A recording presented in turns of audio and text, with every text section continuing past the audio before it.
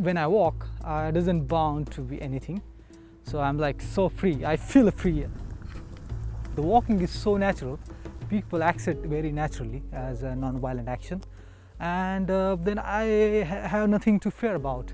Only the animals can be sometime in Africa. I feel a little bit afraid because they can move faster than me.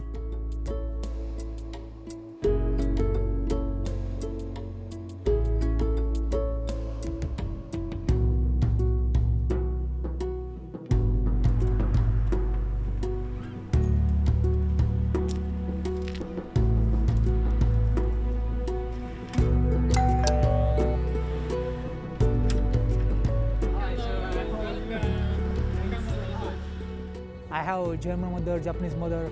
Now here in Costa Rica, the Joan, he's helping me out. I'm staying with his family. So hosts are a very important part of this journey.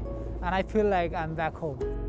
The humanity still exists and it's everywhere. And I'm standing in front of you is all because of the people last 4.5 years. They're supporting me every day, offering me food, shelter, and supporting me to go more and more and more.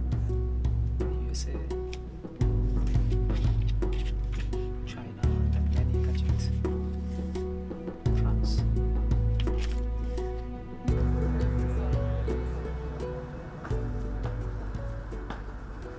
Not like especially in Germany or UK. People are going to talk with you in Serbia or Montenegro or Albania. They offer you coffee when you meet or a cigar. So that's very kind. The other thing is like people sometimes they don't trust, they don't believe you. It takes some time to make a good relationship with the people here. But it is because of like past some history that makes it a little bit hard for people to believe on the people.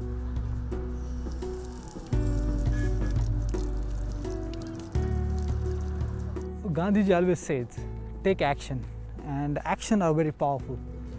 If you don't take action, there is no result. But if you take action, we don't know what result will come out.